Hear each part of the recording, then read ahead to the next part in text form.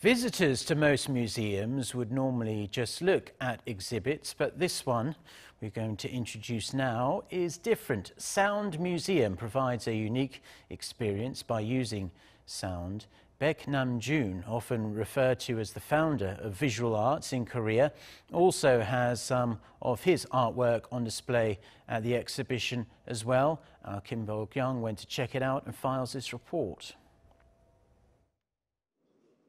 This exhibition is not about seeing, it's about listening. At the SOUNDMUSEUM exhibition at the museum in Seoul, visitors can enjoy 22 works of art that use sound to convey their message. Hearing is interesting in that it is more than just listening to sounds. It is letting us feel the wavelength of the sound through our bodies.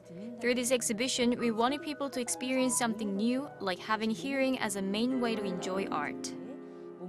In one of the audiovisual pieces, the audience is guided into an infinite space-like area made by sound and lasers.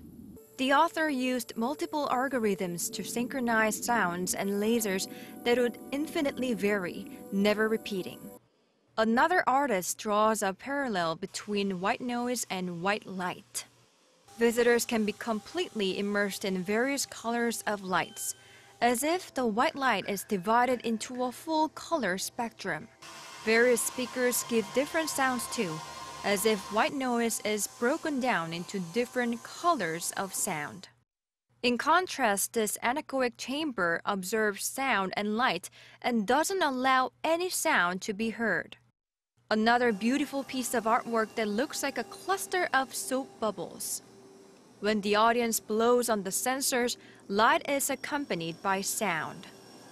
When all sensors are blown simultaneously, all the lights illuminate, making the most fantastic sound.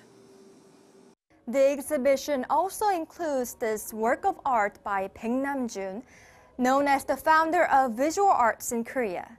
It is said that his style of art is based on his attempts to visualize music. Televisions, an icon of communication, were used to make motorbike riding robot with a bow and arrow, showing Paik's belief that the whole universe can be one. Paik's artwork will be part of the exhibition until the end of August, but the rest of the exhibition runs until December 27th. Kim Bo-kyoung, Arirang News.